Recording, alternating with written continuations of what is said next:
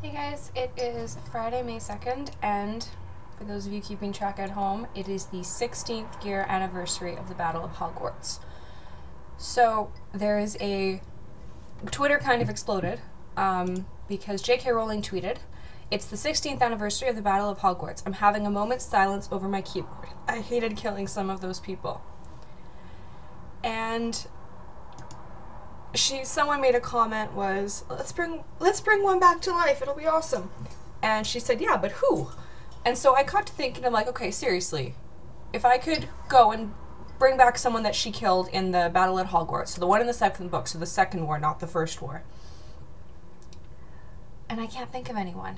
And I started quite literally going through them. I'm like, well, Hedwig. And Hedwig kind of, okay, oh yeah, by the way, spoiler alert, Hedwig kind of had to die.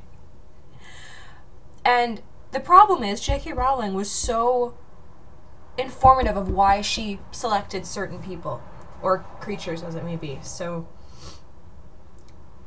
like, Hedwig represented the loss of Harry's innocence. So that to me made total sense. I didn't like it, but it made sense. So that one's fine. Mad-Eye Moody, you needed someone who was strong and resilient and you never thought was going to die. So he had to go. That also made sense to me. And now I can't remember who else is next. So let's go list of deaths in Deathly Hallows. Okay.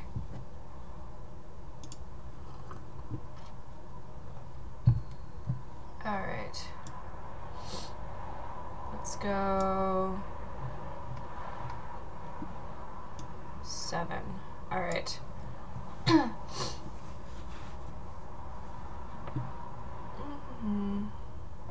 These are all old. I'm trying to find...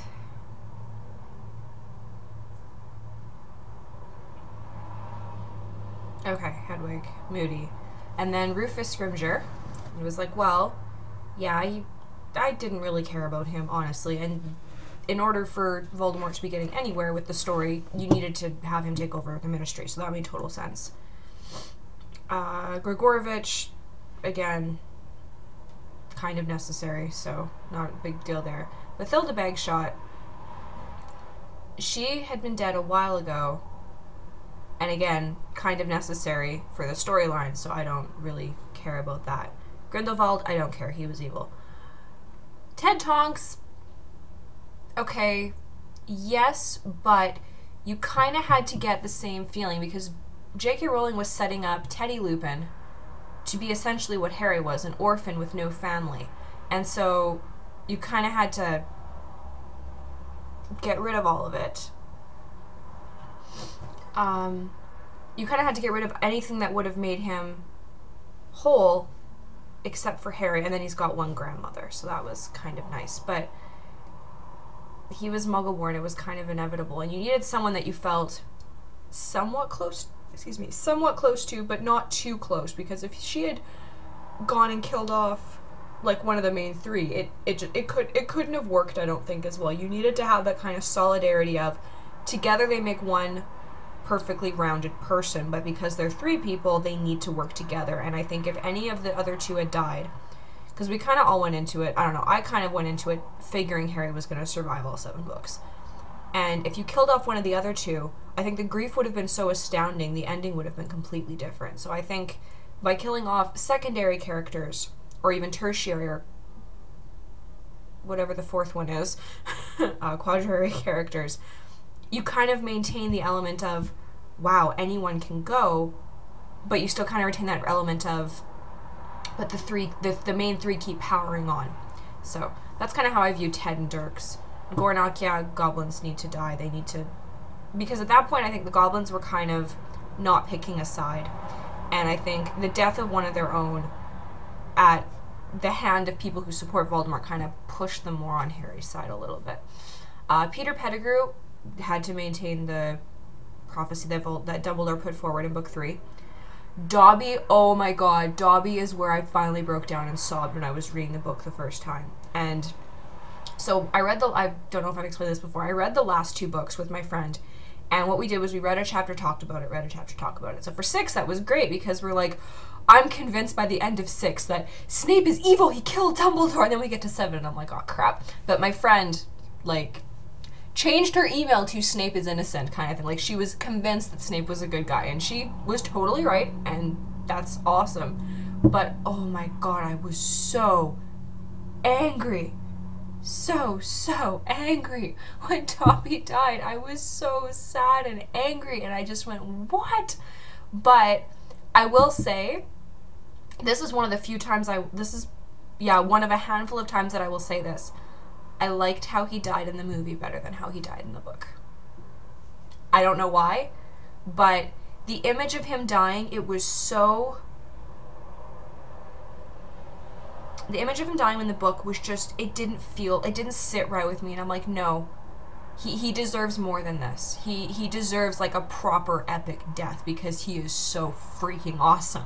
And the movie kind of gave him that, so I was really, really excited about that. I liked his death, like I said, I liked his death better in the movies than I did in the book, and again, there's, like, a handful of scenes from the movies where I'm like, they did it better in the movie than they did in the book. And it might just be a visual thing, but yeah, that's one of them.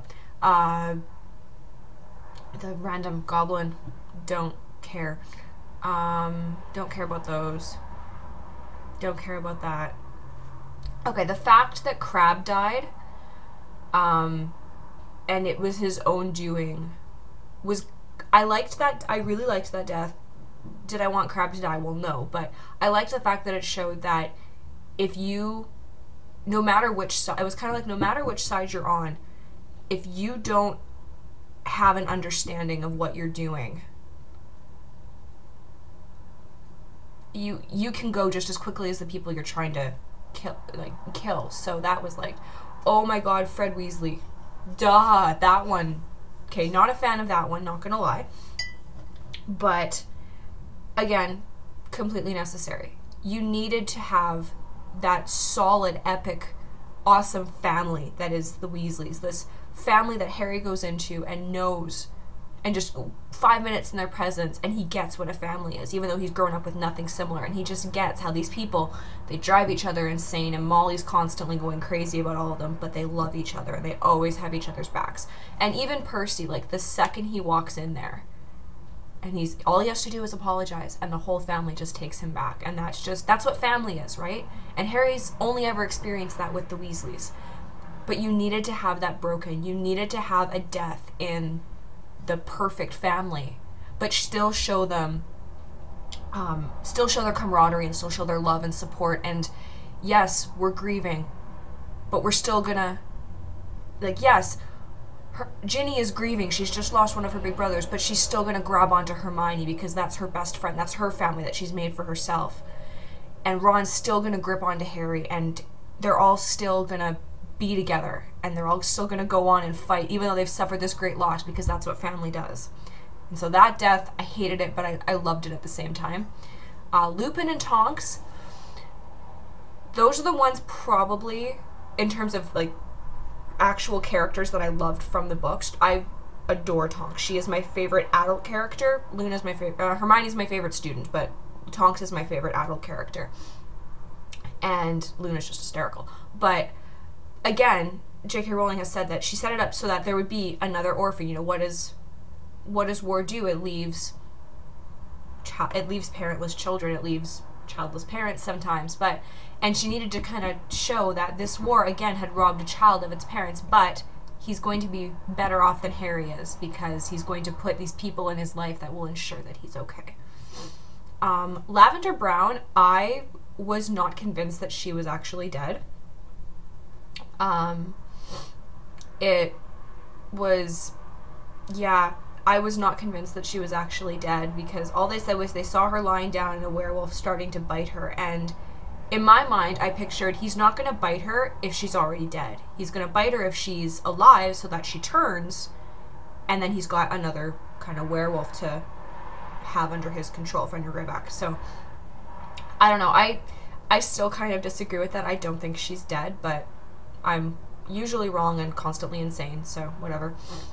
Colin Creevey was very, very sad, but again, it was, you know, it's like, oh yeah, you're reading this book and you're like, damn it, McGonagall, let the underage kids fight. Well, this is what happens.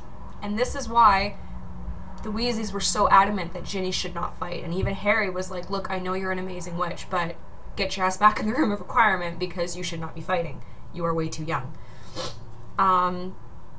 Snape, obviously, kind of had to go. Nagini, who cares? Bellatrix, that was the most freaking badass fight ever. And yeah, Voldemort just, it was either going to be one of them, but you kind of had to, you have to end one of these kind of books, especially because it's deemed a children's book, you have to end it with the hero triumphing over the antagonist. You have to. And even if it looks like the hero is down, no matter how many times it looks like the hero is down and he's going to be defeated, you need to have that because, well, not just children, adults too, but children especially need to learn that even if it takes 7 years, good will win. Even if it takes 50 years, good will win. And that's a very, I think, important message to have. So, TLDR, no, I would not change any of the deaths in Harry Potter. I didn't like some of them. I understood why some of them were necessary. Didn't mean I liked them, but I don't think I would change a thing about those books, about who she killed in the last book, especially at the Battle of Hogwarts. Granted, not all of those were from the battle, but the ones that were especially. And I'm like, I deem them all, unfortunately, necessary to telling the story that needed to be told. So, I have nothing against this. So, anyway, that is my video for today. I decided I should stop giving you guys Warcraft videos and actually put some thought into some videos. So, this is what you're getting today. Holy crap, I've yammered on for 12 minutes. That's amazing. Anywho, I don't know what's going on tomorrow. We are going to our Trail Appliances meeting to pick out all of our appliances for the new house, so that is very exciting. And yeah, that's it for today, guys. Thank you so much for watching. Like and subscribe if you feel so inclined. Have a beautiful day.